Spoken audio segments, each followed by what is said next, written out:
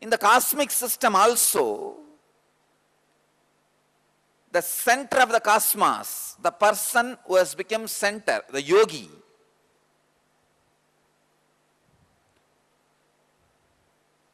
has a freedom to play with karma,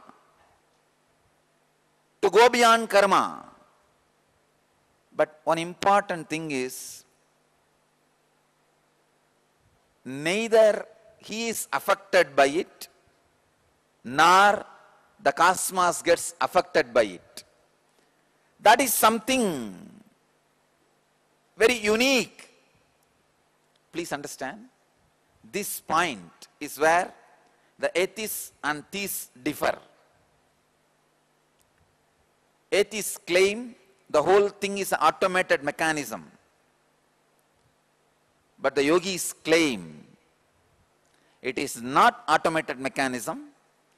There is some independent intelligence which plays the role of the center, being the head.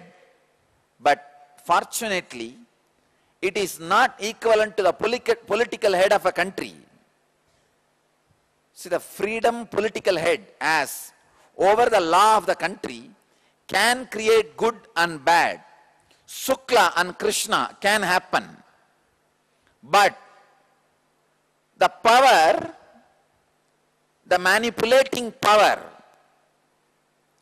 the free will power, a yogi has over the cosmic law, karma, neither as Shukla or Krishna.